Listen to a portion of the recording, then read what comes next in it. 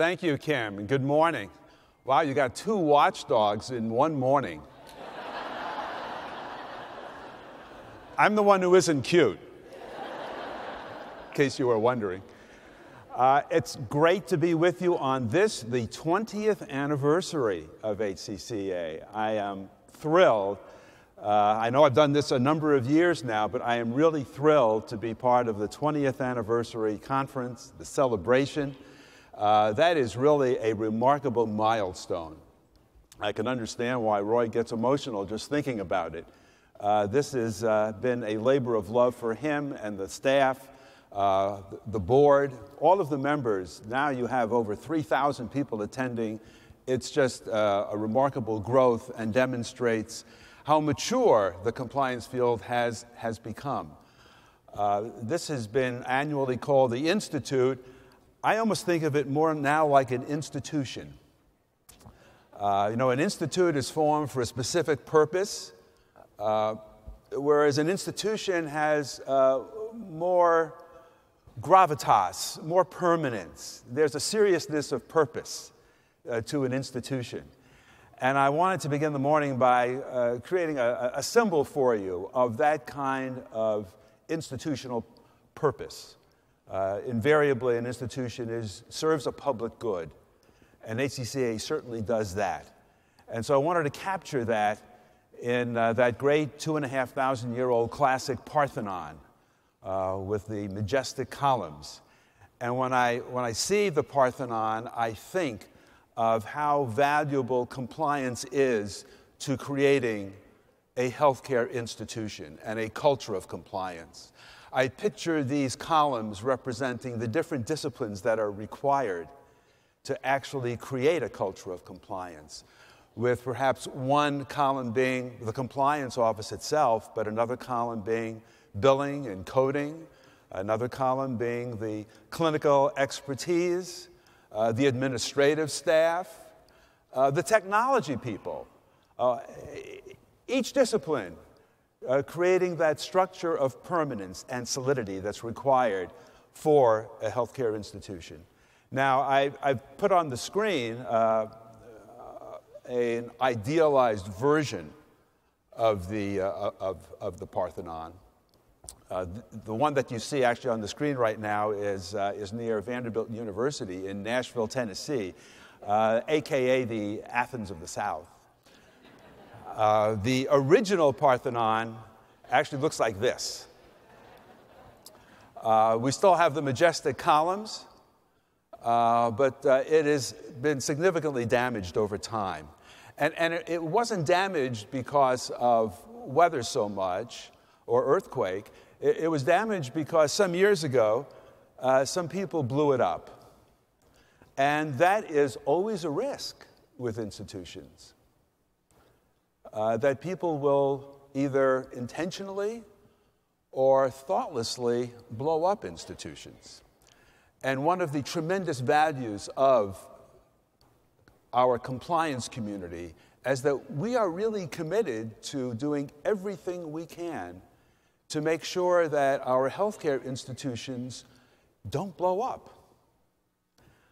What we're in the business of doing is building, maintaining, and enhancing healthcare institutions. How do you do that? Well, I've just listed on a slide some of the most important aspects of strong healthcare institutions, those that deliver quality care. And of course, ultimately, that's what we're really in the business of doing, is making sure that our institutions deliver quality care. Note that we're talking about morale and trust and reputation.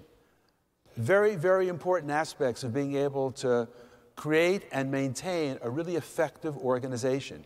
Institutions have taken generally some serious hits in America these days. There are very few institutions that don't poll fairly low, unfortunately. But two institutions generally poll very high. One is the military, as well it should. And in the professions, the nursing profession is highly trusted.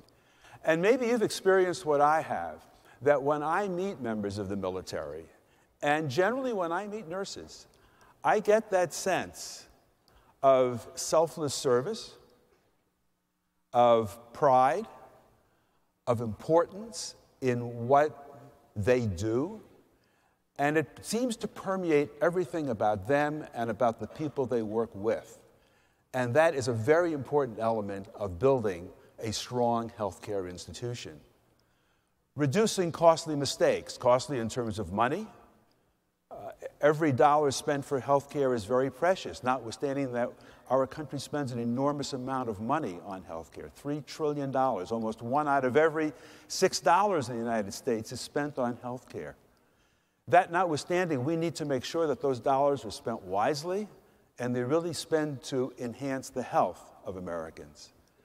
So both from a money standpoint as well as from avoiding harm, compliance is so critical to being able to maintain good, healthy healthcare institutions.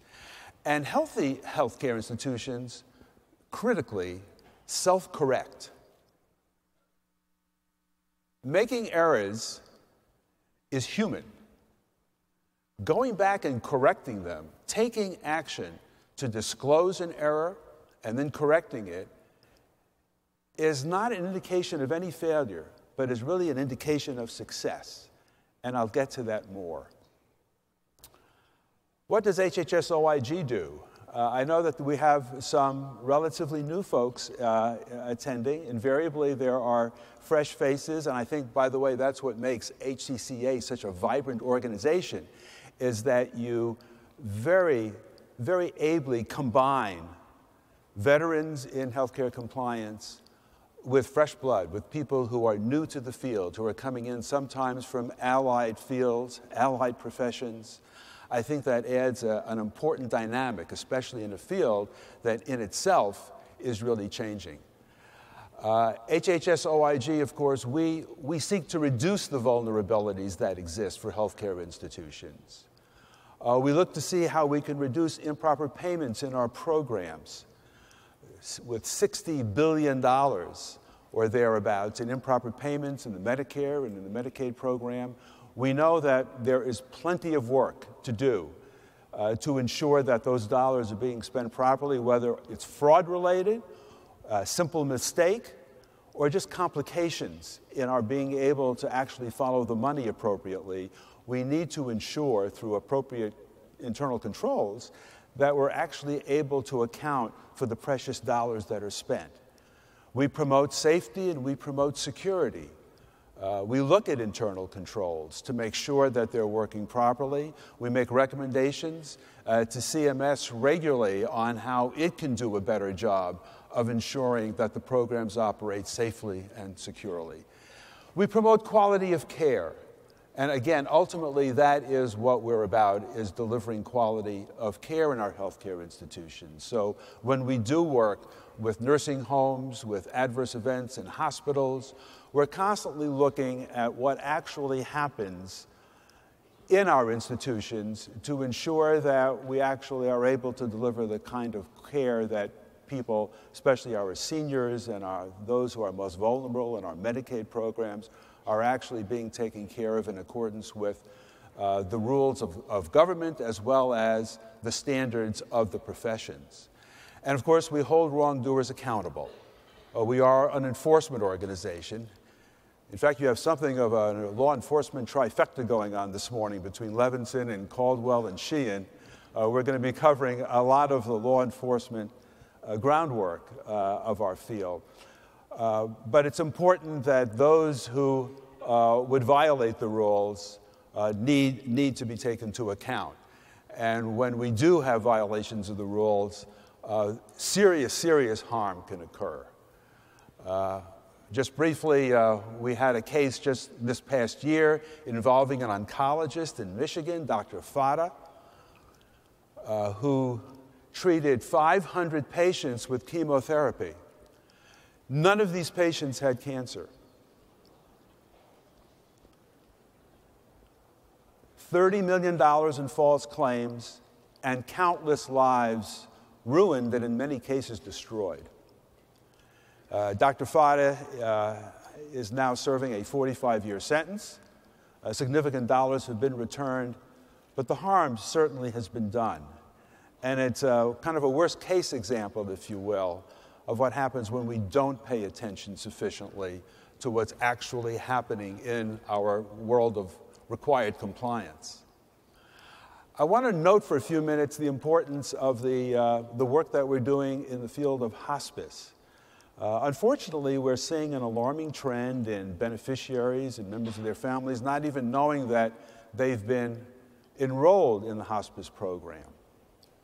There have been kickbacks and bribes by doctors and by marketers in hospice.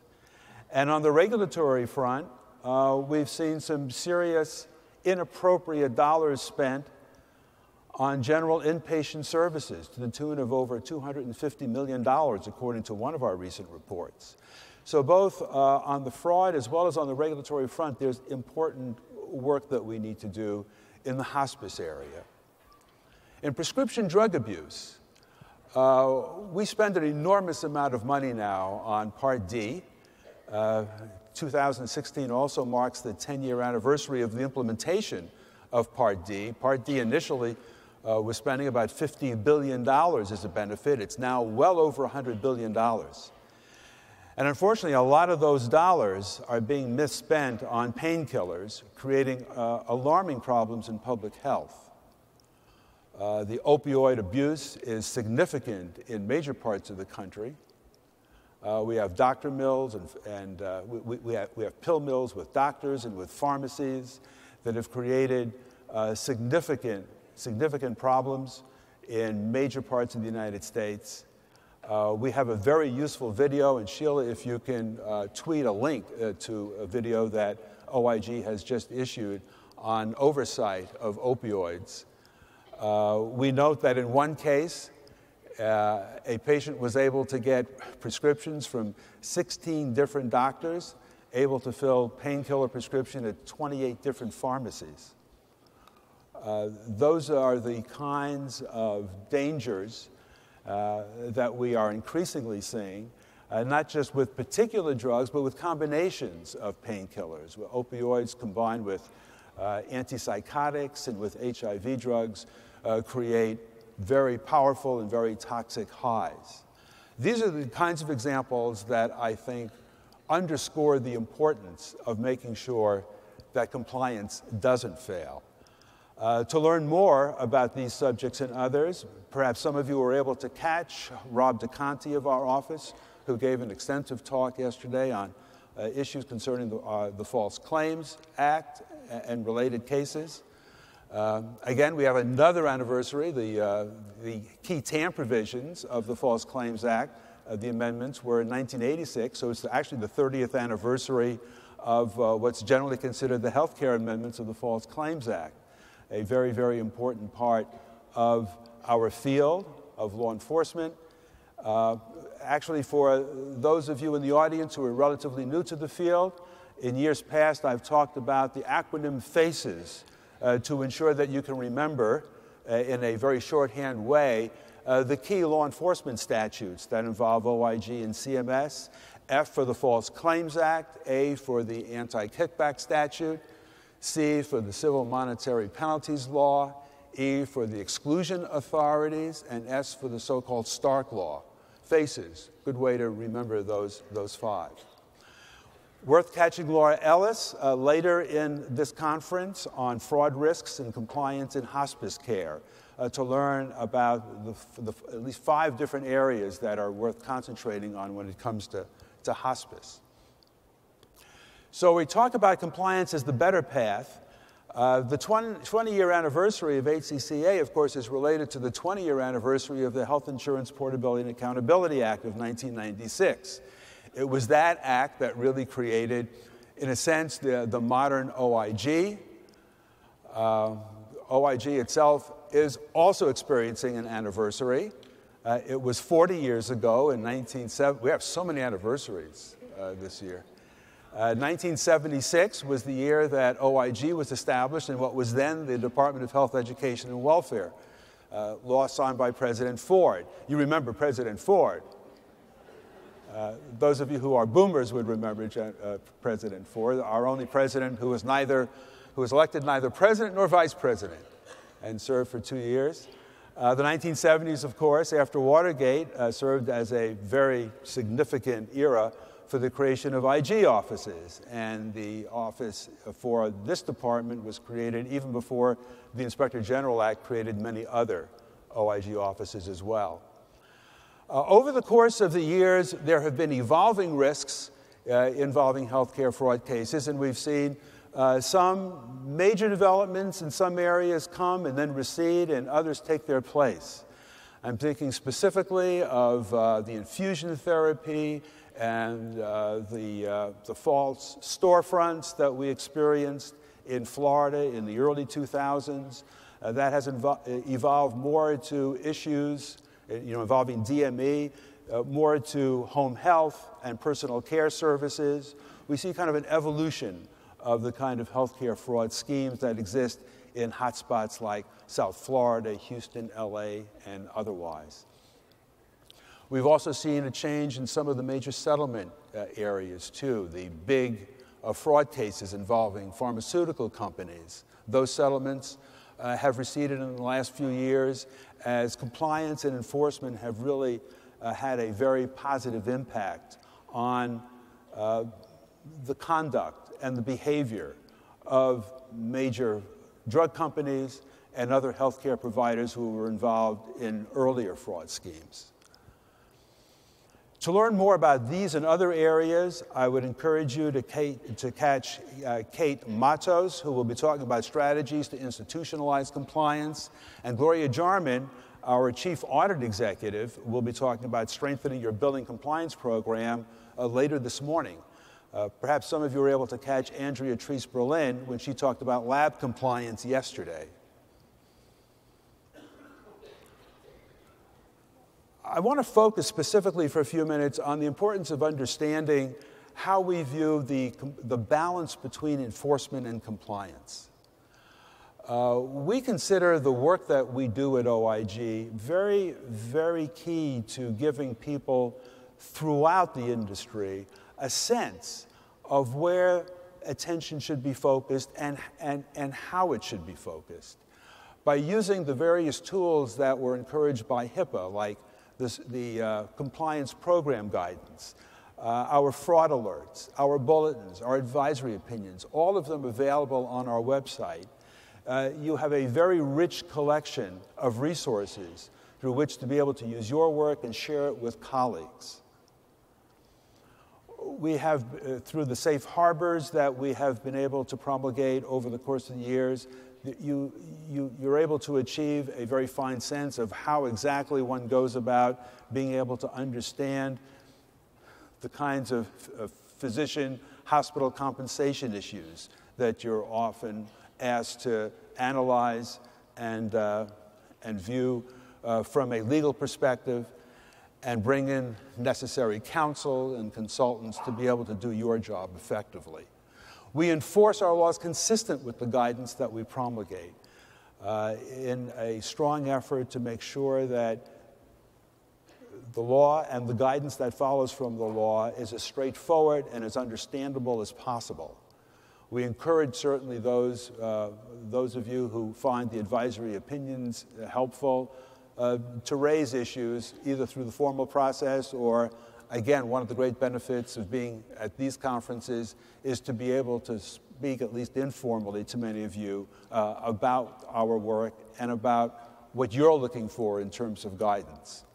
Again, one of the great strengths over the course of the last 20 years has been the way we've come together at these conferences, not only to provide information and education, but to do so in an interactive way.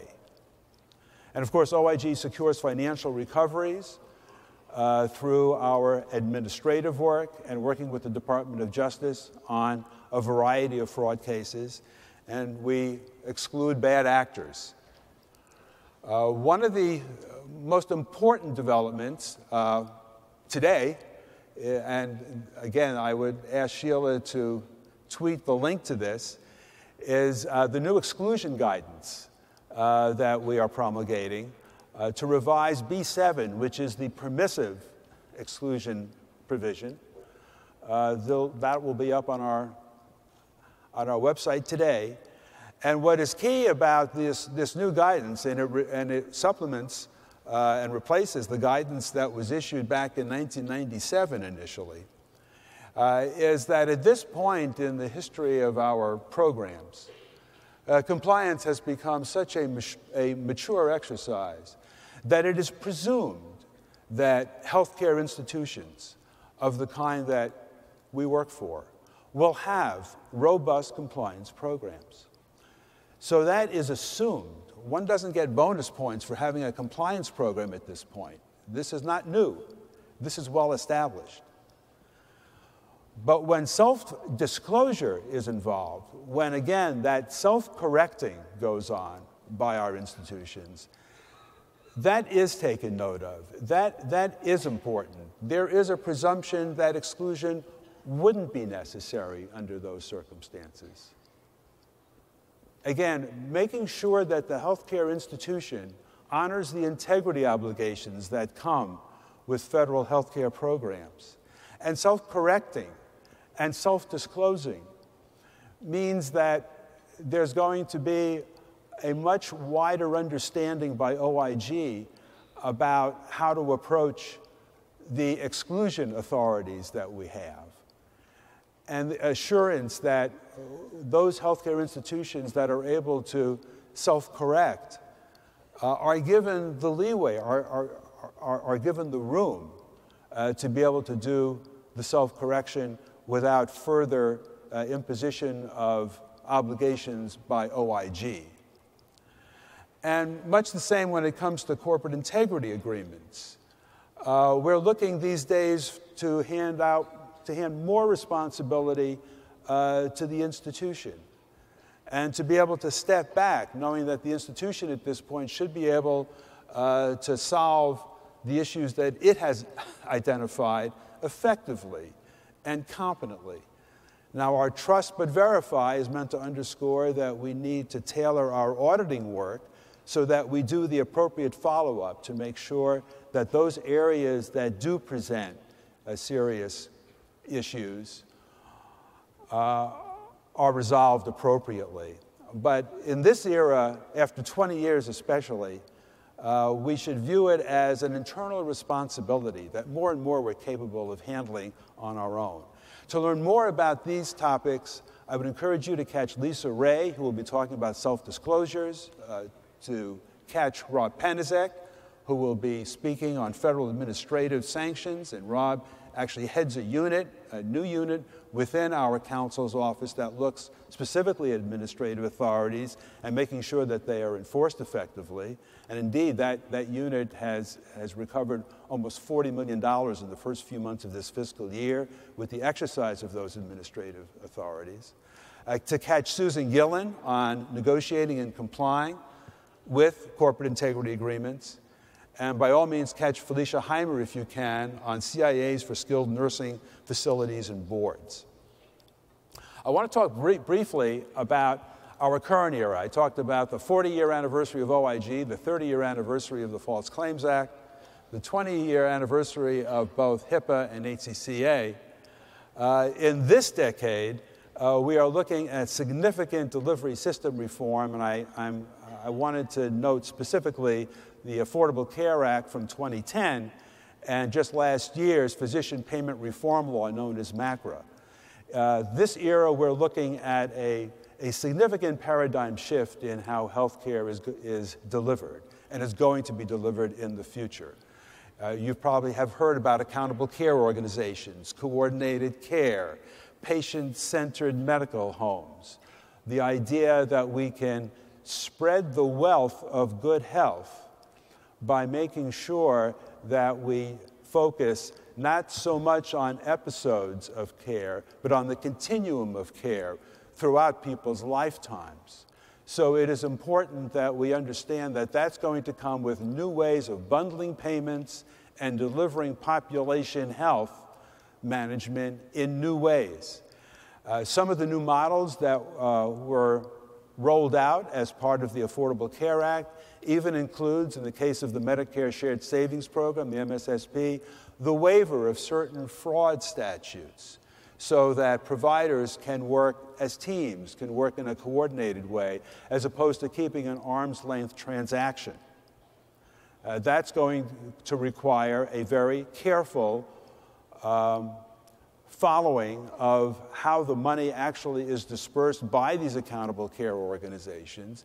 It's going to require a rethinking of how you account and oversee that money to ensure that integrity obligations are not compromised, because the False Claims Act remains on the books and is never waived. So it's important as an obligation that we ensure that the dollars being spent on these new models indeed are creating more economic, more efficient, and more effective ways of being able to deliver health care.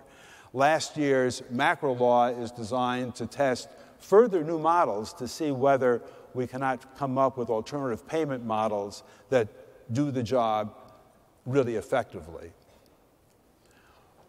These new models, as well as many of the things that we've done traditionally over these last few years, depend, of course, on robust health IT systems. And there's been a significant public investment in health IT, $30 billion through the High-Tech Act earlier in this decade. And of course, what's important about technology, the big data that now allows us to do so much that we couldn't do before, is that it must be complete, accurate, and timely. We must make sure that our data is accumulated in a way that we can use it effectively and that really tells us what we need to know without compromising privacy and security. And we know through cases like ransomware and the kidnapping of data that there are serious, serious harms that can occur if we're not doing the appropriate internal controls to ensure that our data is protected. We need to constantly be thinking about how the technology piece will work effectively for healthcare providers and making sure that we're approaching our responsibilities holistically. I would encourage you to catch, if you can, Meredith Williams on the new developments in the anti-kickback and the Stark laws, and Amanda Copsey, who will be talking about the risks for post-acute care providers in coordinated care. Thoughts for the future. For the umpteenth year in a row, I was not invited to Davos, Switzerland, so I wasn't able to attend the Global Economic Forum. But all the talk, according to what I read on the internet, was about the new industrial revolution that's occurring from the age of steam to the age of electricity to the age of computers. We now have a new age that's emerging where we fuse the physical and the digital and the biological. So we're entering an era in which we'll have artificial intelligence and robotics, we'll have bioengineering, biotechnology, and it will be important to be very creative as we move forward in being able to integrate these new techniques, these new tools into our systems while making sure that we keep with our compliance requirements, that we can account for these dollars and ensure that they're being spent appropriately. That is going to require creative compliance leadership.